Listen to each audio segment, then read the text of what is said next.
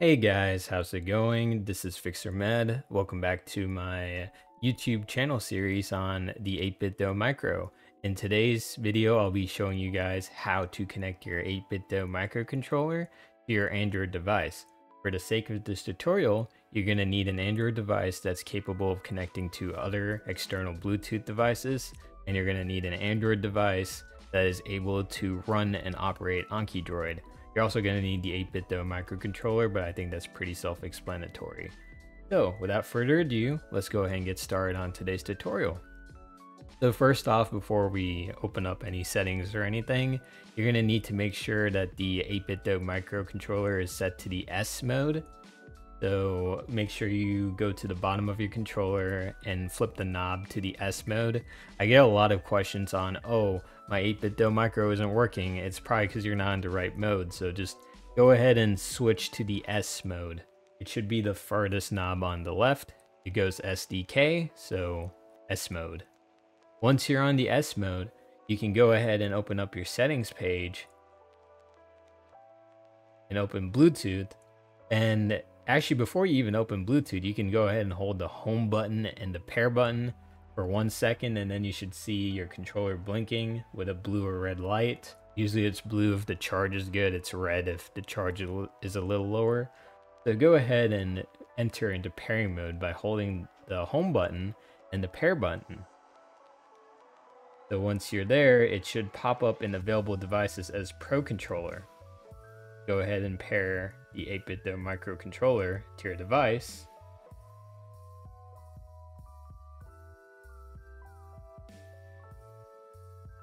I have a older Android device, so it's going to take a bit longer for me to pair, but as you can see, it's still connected properly.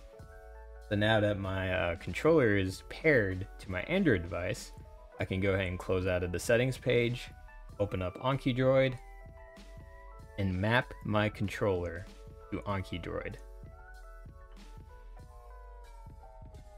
So go ahead and hit the button with 3 lines here.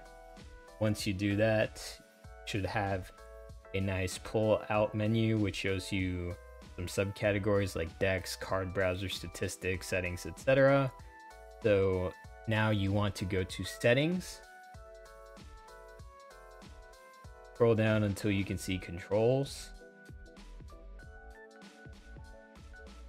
And then once you get to controls, you can configure the button mappings as you desire through the command mapping section.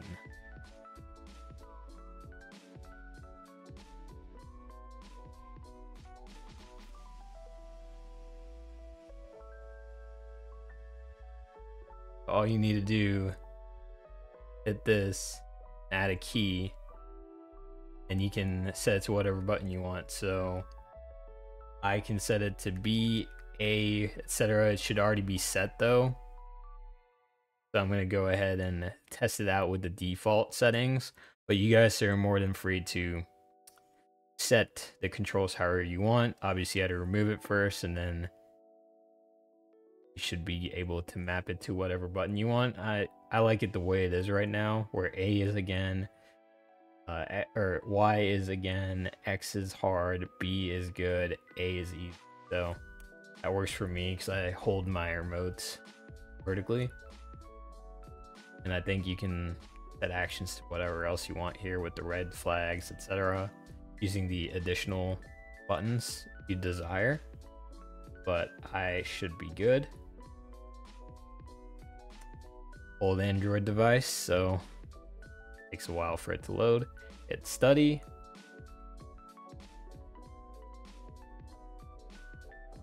The test, and I want to see the back of it. Hard, good. I'm not hitting it with the touchscreen, as you can see. When I'm hitting it with the touchscreen, you can see, but I'm hitting it entirely with the controller, and I said that's easy. So yeah, I've mapped my controller the way I want to, and I'm a very happy customer. So I hope this helped you guys out. I don't have my DeX synced up to this AnkiDroid version yet, so I would just quickly made a test egg to test out the controller mapping, and it's working. So obviously if you want to go through and customize it however you want. You would have to remove the previously set notions. So remove gamepad Y is what you'd hit, and then you'd add the key to whatever you want. And yeah, you can also do that with flags, bury card, suspend card, etc., etc. I might make another video showcasing advanced Anki mappings for AnkiDroid, but for basic settings, you guys are good to go with stock settings and playing around with it to your heart's content.